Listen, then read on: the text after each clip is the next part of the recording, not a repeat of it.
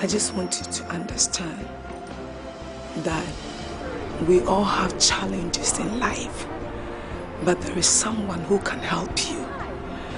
God is able to help us with things that nobody even sees or things that people cannot even understand.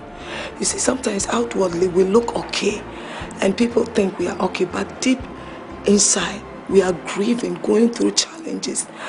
The worst is when you don't feel like talking to anybody because you think they will say you look good, but they didn't know that you have a problem. I want to encourage you that there is somebody who is interested in your mess.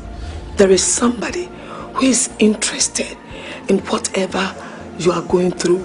There are so many instances in life, in the Bible, people who have come out and they have sought help and God have turned their lives around.